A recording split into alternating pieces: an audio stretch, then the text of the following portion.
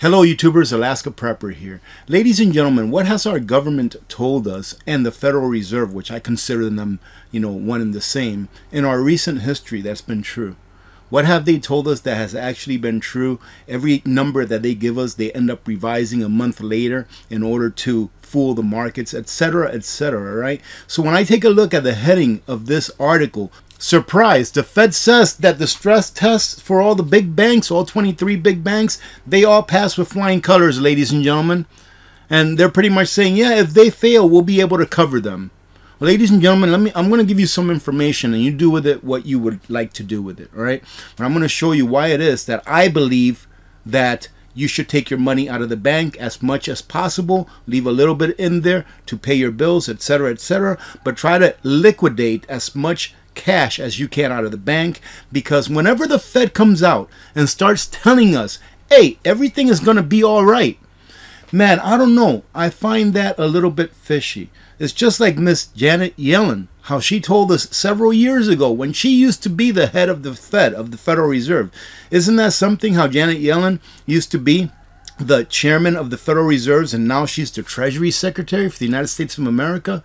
Can anyone say revolving door? Well, ladies and gentlemen, we have problems under her, and we'll have problems under Powell, and now we'll have problems under her again as being secretary. There's going to be problems no matter what, because our financial system is flawed. The way that this system was set up is flawed, ladies and gentlemen. It was set up, well, not flawed for the people in charge, but it's flawed for you and me, the regular person that earns a wage or a salary. Right? But when they tell you that everything's going to be all right, it means that you ought to really start thinking about what will you do in case things are not all right. The Fed reports that the 23 largest U.S. banks passed their annual stress tests, including Credit Suisse. But that's not it, ladies and gentlemen. After I read this very short part for you, I'm going to show you why it is that I feel, all right, and this is my opinion. I'm not a financial advisor. You have to do your own research and do what you want to do and are comfortable with doing, ladies and gentlemen.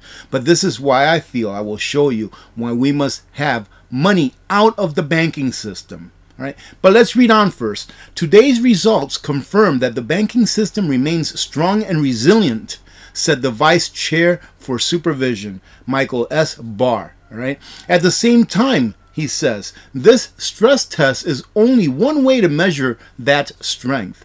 We should remain humble about how risks can arise and continue our work to ensure that banks are resilient to a range of economic scenarios, market shocks, and other stresses. And this is one reason why this should really, I don't want to say scare you, but worry you. It's why they are stress testing these banks and what they're stress testing them for. So like, for example, if I'm stress testing a car to see how good the tires are, is so that if the tires blow out, then we know what will happen to the car, right? Probably a terrible example, but they're saying the possibility of this happening is so great that we need to stress test it for this. The regulatory's yearly stress testing of the banks, which started performing after the 2008 financial crisis, revealed that they could withstand a 40% drop in commercial real estate prices and aggregated losses of more than $500 billion without failing.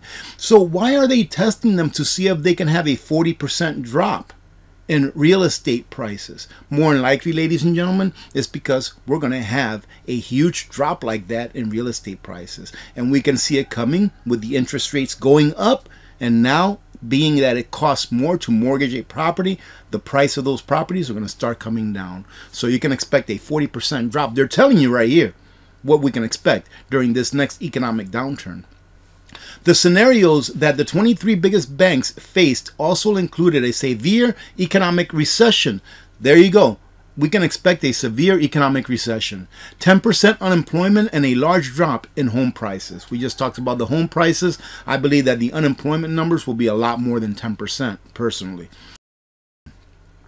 And here they say that for the first time, the board conducted an exploratory market shock on the trading books of the largest banks, testing them against greater inflationary pressures and rising interest rates.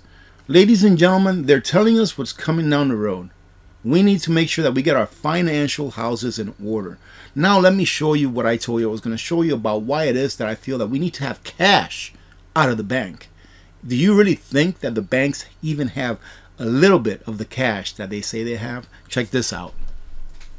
And let me tell you that this is all public information. I will leave the link to these articles and to these sites so that you can go visit them and check them out for yourself. But here is from the Federal Reserve, and it shows how many billions of dollars times 1,000, so trillions of dollars, there are in deposits in U.S. banks.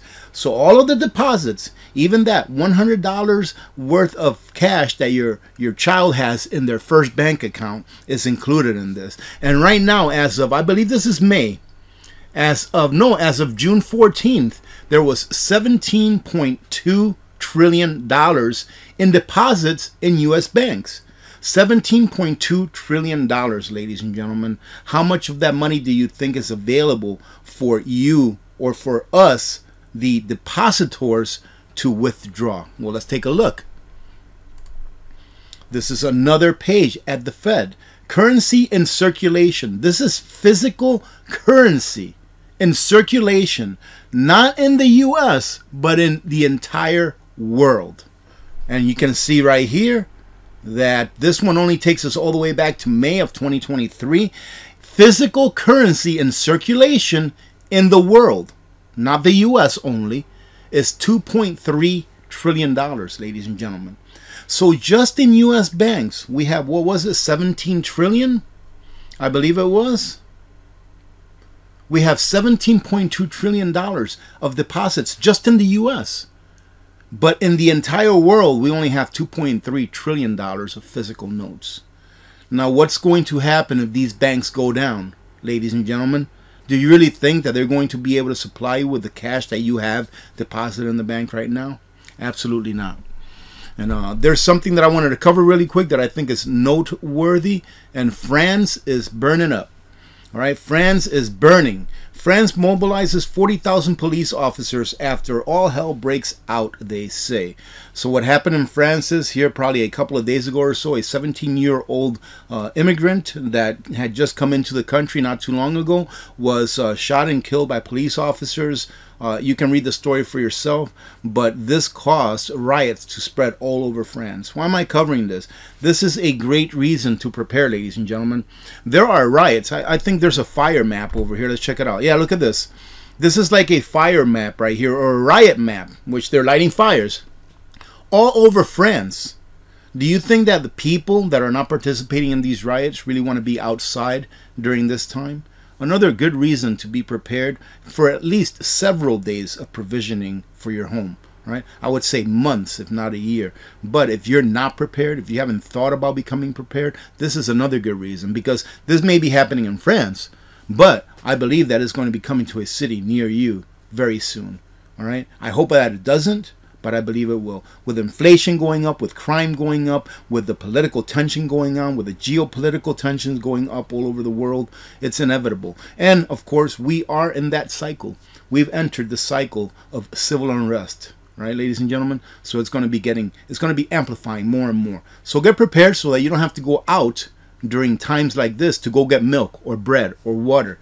Already have some prepped up, so you don't have to participate in getting around these kinds of things. Having said that, I hope you got something out of this. I try to make this one as quick as possible. Have a great day, ladies and gentlemen. God bless every one of you. God bless America. I'm Alaska Prepper. I'm out.